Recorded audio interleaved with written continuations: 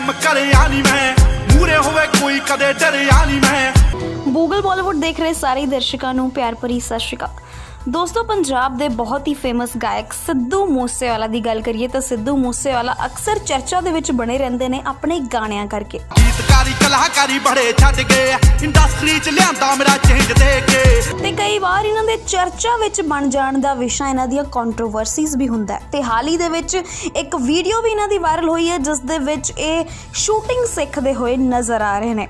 जी हाँ, AK47 दी shooting दी training लैंदे होए सिद्धू मूसेवाला नज़र आ रहे ने ते इस दी वीडियो जिहड़ी है सोशल मीडिया के जरिए काफ़ी ज़्यादा वायरल हो रही है। तो तुहानूं दस दईए हाल ही दे विच एक कन्फर्मेशन मिल चुकी है कि पुलिस दे वल्लों इन्हां दे खिलाफ वड्डा एक्शन लिया जा सकदा है। जी हाँ, जे आपां मीडिया रिपोर्ट्स की गल करिए ते जतिंदर सिंह औलख जो कि IG पटियाला ने उन्हां वल्लों एक वड्डा ऐलान किया गया। उन्हां वल्लों एक स्टेटमेंट जारी की गई है कि सिद्धू मूसेवाला के खिलाफ जल्द ही कोई ना कोई एक्शन जिहड़ा कड़ा एक्शन लिया जाएगा।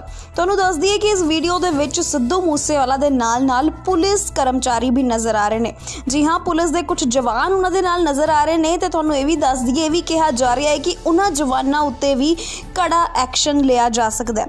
तो हुण की फैसला हुंदा है पुलिस का, समय आउण ते पता लग जाऊगा। लेकिन सिद्धू मूसेवाला अपनी इस वीडियो के करके वड्डियां मुसीबतां दे विच फसदे हुए नज़र आ रहे हैं। इस तो पहलां भी सिद्धू मूसेवाला के खिलाफ एक केस दर्ज होया सी जद उन्हां ते भड़काऊ गीत गाउण दा ते हथियारां नूं प्रमोट करन दे इल्जाम लाए गए सन, जिस करके उन्हां नूं लुधियाणे विच शो करन तो पहलां भी परमिशन लैनी पई सी। हुण एक बार फिर सिद्धू मूसेवाला कंट्रोवर्सीज दे विच फसदे होए नज़र आ रहे हैं। सिद्धू मूसेवाले ते अक्सर ये इल्जाम लगाए जांदे ने कि वो अपने गीतां दे विच हथियारां नूं प्रमोट करदे ने। ते हुण ये वीडियो भी जिहड़ी है कुछ अजिहा ही कर रही है जिस दे विच सिद्धू मूसेवाला AK47 दी ट्रेनिंग लैंदे होए नज़र आ रहे हैं।